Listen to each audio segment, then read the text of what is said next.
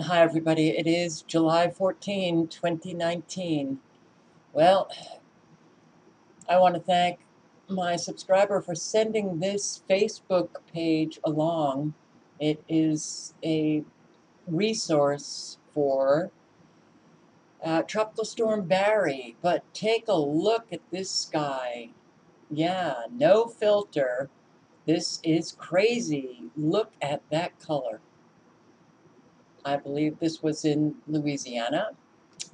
Look at this sky. Wow. Doesn't it look like, well, you got some frequencies that are shooting through this aerosolized sky. And I clicked on it hoping that it would get bigger, but it didn't.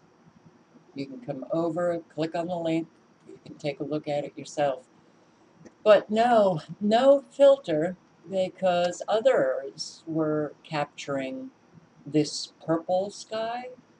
Oh, here is another fabulous aerosolized sky with frequencies shooting through it. Here's another capture of a very bizarre looking sky. Oh, here's another one. And more. We had a purple sky in Abbeville. Is this Louisiana? Lights are out in New Iberia. Look at this sky. Okay, what is going on here? What is going on? Well, NASA was going to paint the sky, and this was, I don't know how long ago, 2015. NASA experiment is going to light up the sky with beautifully colored clouds tonight. Yeah. How did NASA do it? Well, with different payloads of a mix of barium and strontium, creating a cloud with a mixture of blue, green, red color. Here's an example of barium release provided by NASA. Let's just click on the link and see. Tracers of clouds. Blue, red. At night, it's bright red. Wow, lithium!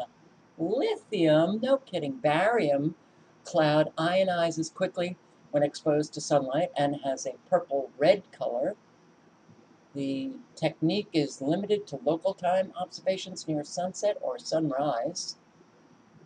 The cloud in the upper left-hand part of the image is due to a barium release.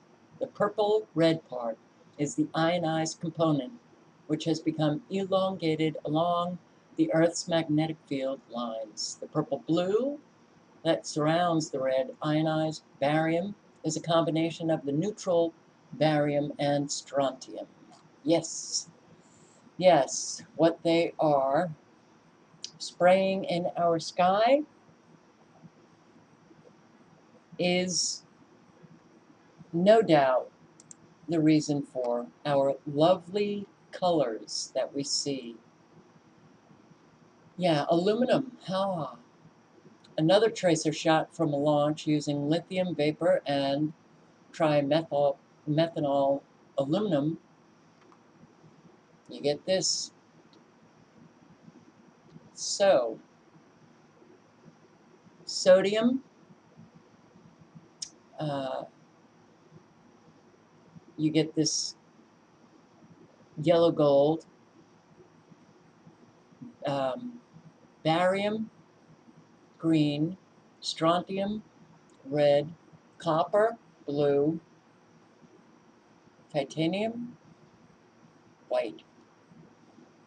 So, it's not a surprise to me, and, well, I kind of like, those beautiful natural sunsets as opposed to these artificial colors that people actually think are natural sunsets. But I also want to tell you that HAARP can create an artificial ionosphere, bullseye in the sky, glowing dots, and it can create artificial auroras.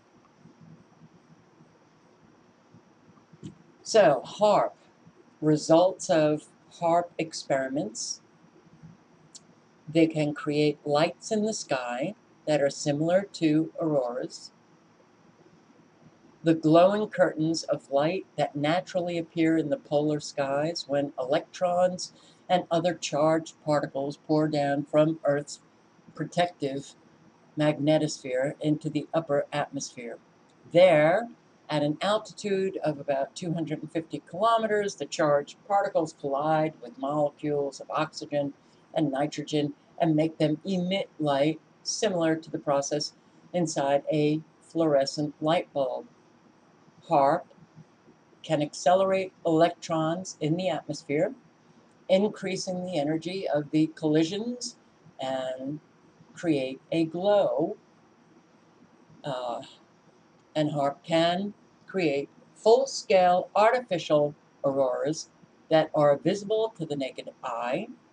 HAARP managed to induce a strange bullseye pattern in the night sky instead of the expected fuzzy donut-shaped blob in one of these HAARP experiments. There was a surprising irregular luminescent bands radiated out from the center of the bullseye. Energy sent skywards from the HAARP antenna array would trigger these odd shapes. They determined that the areas of the bullseye with strange light patterns were in regions of denser, partially ionized gas in the atmosphere. Dense patches of plasma could be gas that was ionized by the HAARP emissions. And the really exciting part was not that the sky was lighting up, but an artificial piece of the ionosphere was created. An artificial ionosphere. The novelty is not seeing the aurora, it's the fact that we can actually create enough high energy electrons to form plasma. So, a layer of artificial plasma that could reflect communications, bouncing them further around the globe without losing power, instead of depending entirely on the natural ionosphere to redirect radio waves or shortwave broadcasts. We are now getting the capability that we can actually produce our own little ionosphere. So, back when I was living in Great Barrington, I posted a video on my first Kafka Winston World channel. It was a military document, and in that military document, it said that due to the artificial creation of plasma, our military would never lose communications.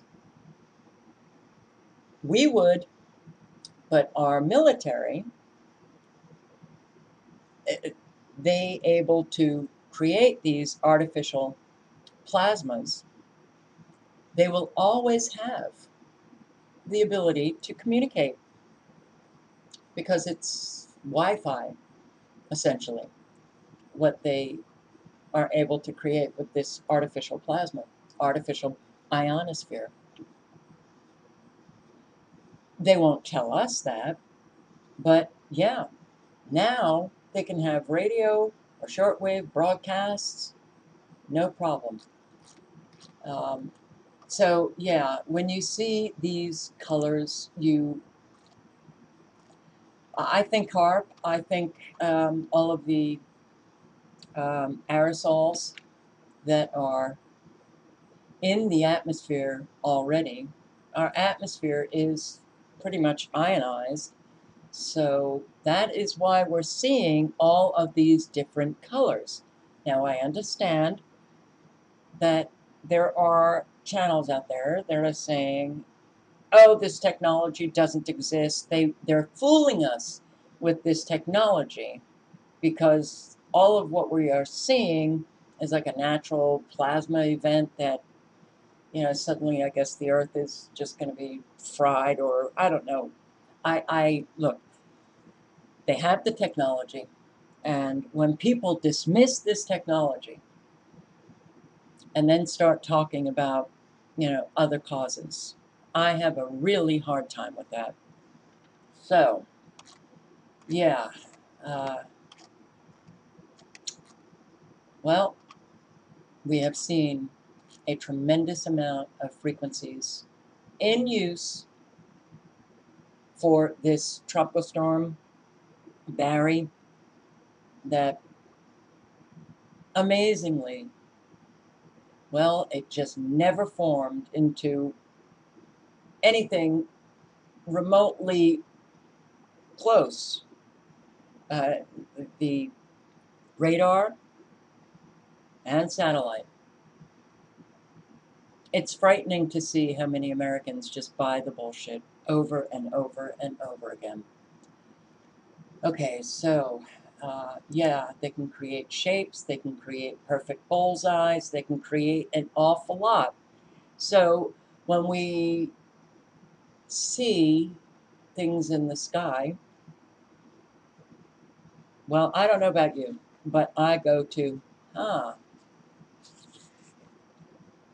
technology that man is using. The river going backwards. This, I've been sent the link. BP Earthwatch was sent a video of Pearl River going backwards. Well, uh, I believe the originator is Catherine Justice, and flowing backwards, Pearl River at Burlington, Mississippi, near Slidell, Louisiana. What's going on? And indeed, it is going backwards because it should be going in the opposite direction. It's going north instead of south.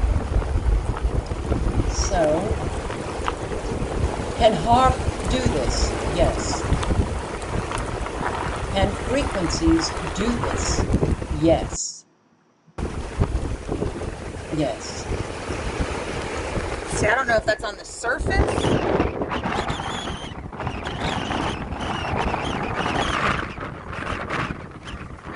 She said she doesn't know if it's on the surface or if, the river is literally going,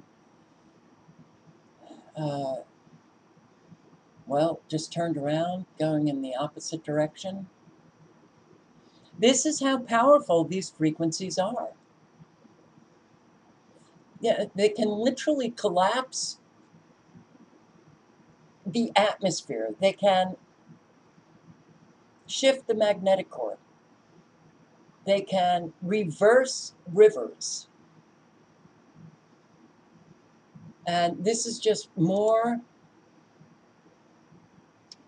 evidence, as far as I'm concerned, that those frequencies emitted in this area are off the charts. But I also want you to see the total precipitable water, the mimic map. Why do we have a square here?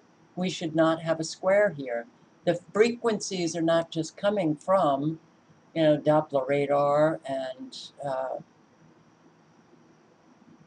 coming from satellites, coming from HAARP itself, it could be. But this is not how the precipitable waters should look. Tremendous frequencies going through. Well, here's a shot that went through Mexico, through Texas. You can see the frequencies right in the Gulf of Mexico.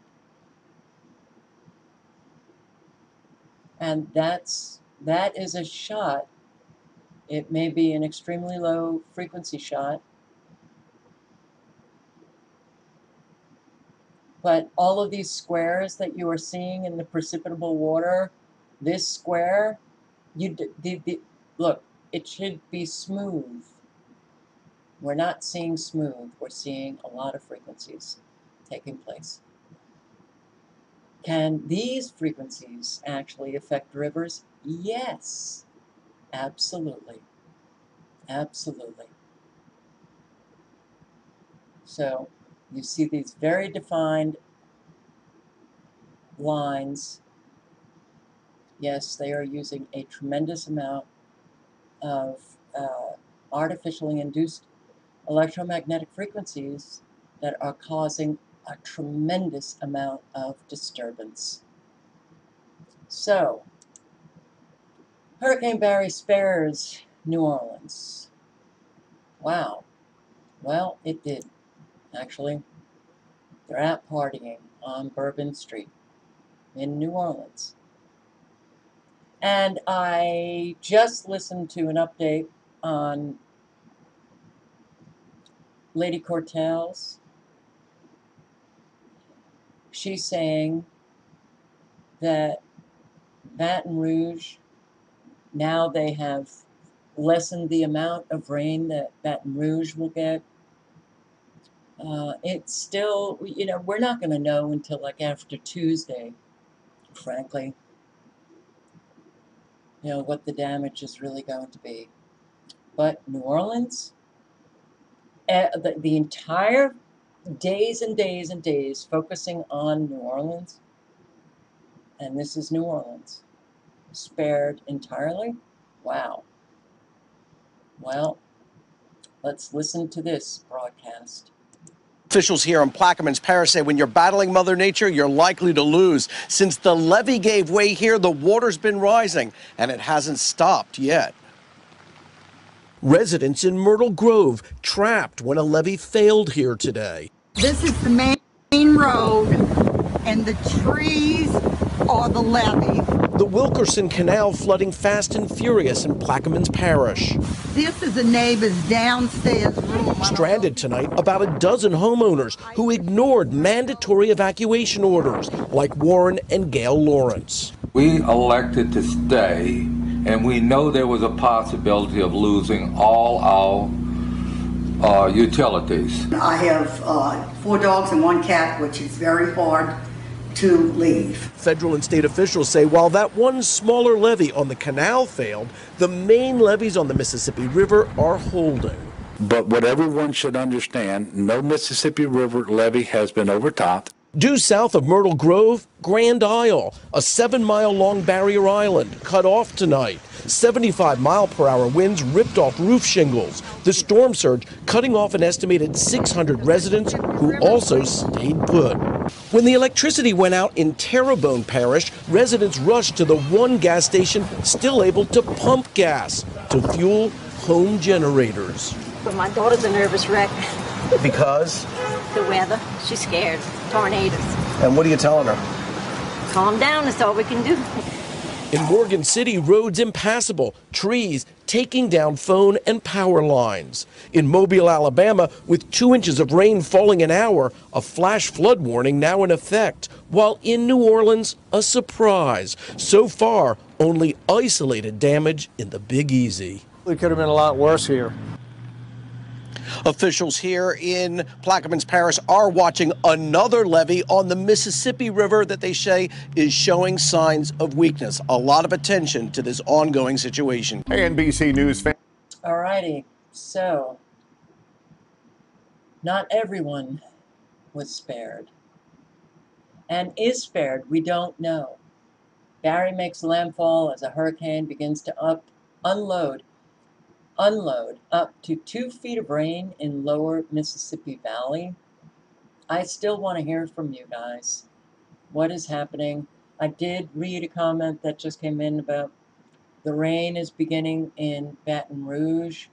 So I do want to hear from you. So these outer bands of whatever they're creating,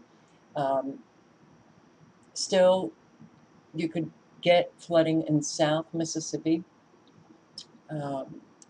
Also, want to point out, Manhattan had a blackout. I don't know if this live, let's see. Breakers in a panel in your house operate, and they are very loud when they operate. That could have been what they heard, but I can't know for sure because there were restoration attempts made as per our procedure. Were there fires in the manholes at any point? So I did hear a report of a fire in a manhole. We'll investigate. Very unlikely that a fire in a manhole was the cause of an incident of this scale. This has happened. Okay, so a huge portion of Manhattan was blacked out tonight for hours. Lights came on right in this area as he was giving this live press conference. Let's just see. No, lights are still out in areas. So they were, they don't know what the cause. They don't know what the cause was. It was a cool day in New York. It was not, excessive overload from air conditioning. They don't know what the cause. Well, yes. Artificial electromagnetic frequencies. People, I don't understand why people are so refusing to even entertain, or consider or engage in even conversation about what man can do today. So you've got blackouts, you've got these artificially created storms, but you're given all the information by mainstream media to know that something's very wrong, like this tropical storm which originated in Georgia on land. Mainstream media is literally making a fool out of the majority of Americans. And then it wasn't Georgia, then it was Missouri. Then they're claiming that Colorado was feeding moisture into, the Gulf of Mexico. And I mean, when you listen to this reporting, isn't it shocking that you're surrounded by people who believe this horseshit? It's like, what happened to... I was going to say, the intellect of the American. But I don't think it's about intellect or intelligence. It's whether or not you can face the truth. And I think people are really, they get very frightened of the truth. Very often that fear manifests as hostility or anger or immaturity. But I think it represents, to those who don't want the truth, it's going to change their life, and they don't want to change. Well, I guess we can speculate all day long on that particular psyche that we're still surrounded by, but yeah. Electromagnetic frequencies can knock out power grids. New Hampshire. This is absolutely insane. It's still raining. Grandma's full house. Lots of good memories there. Yeah. And so, hope this waterproof phone case is... this is disorienting. It's very disorienting to be walking in this. Isn't that weird? See, in '82 when it... Well, I shouldn't say New Hampshire. only because I know New Hampshire got flooding, but I saw this See, in 82 when it sign flooded. at New England Baptist Church, that we're seeing this flooding all over the country. Well, I don't know where this is. Somewhere in good old US of A. It says, is it Valley Forge? I don't know.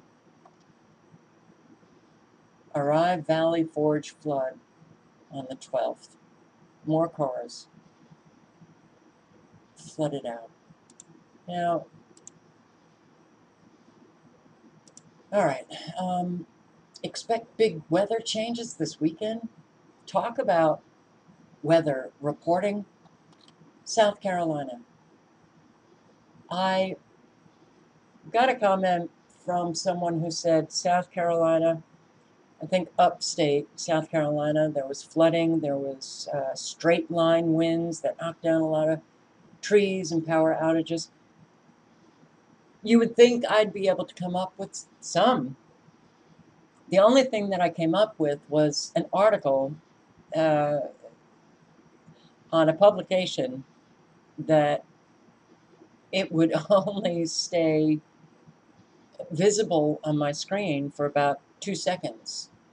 Apparently there was half-inch hail, 45-mile-per-hour winds, trees down, power outages, and that's all I saw.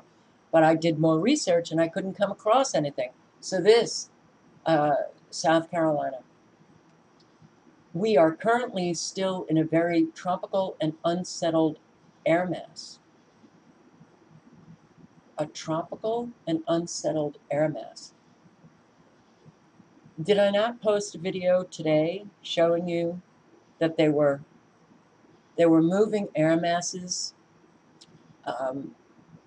in opposite direction over one another and creating an awful lot of instability? So a front will move from the north to the south over the Midlands. That will enhance storms and cause them to become severe. There is a marginal risk of strong storms for the state of South Carolina. The whole state? Okay. Here. But it says that a front will move from the north to the south over the Midlands Saturday evening. That will enhance storms and cause them to become severe. And then the next sentence is there's a marginal risk of strong storms. I had to read the whole article. I can't figure out what that means. So, well, who cares? Do you really listen to your meteorologist? Yeah, it's rather bizarre. So, county won't pay to have storm debris hauled away. All right. In South Carolina, Orangeburg County, Homeowners Association of the Landing neighborhood in Orangeburg County asked County Council to use its workers to haul away branches and other debris. After June storms, Orangeburg County Administrator Harold Young told residents the damage wasn't extensive enough to get federal help or justify having county employees haul it away. So you haul it away. Okay. Well, isn't that what, we pay taxes for? Homeowners Association President Ruth Harvey says it will cost residents $300 to $400 each to have that debris hauled away, and that's hard for people on fixed incomes. The city of Orangeburg hauls away storm debris for its residents, but not you guys. Sorry. Too bad for you. Get it. Get it. Local, state, federal governments, That's what you're going to be seeing a lot of. The, hey, F you do it yourself. Weather on demand, making it rain, is now a global business. Welcome to the strange world of cloud seeding. We have commercial weather modification companies, and we still can't get through to people. Alrighty then. Well, what you gonna do? I don't know. Alright, you guys, in the area of Barry, stay safe. I hope nothing happens. I hope every one of you remain dry. And please keep, checking in the comments section, particularly those subscribers who I know, I have 3 that I can think of off the bat. 3 subscribers who have been already flooded out their homes. One I know it took about 2 years to finally get through that flood and renovate the home and all of that kind of stuff. And now, to face another one, all right, well, that doesn't make life fun at all. All links are below. Thank you guys for watching, for your support, and for supporting one another. It's really important to support one another. Good night.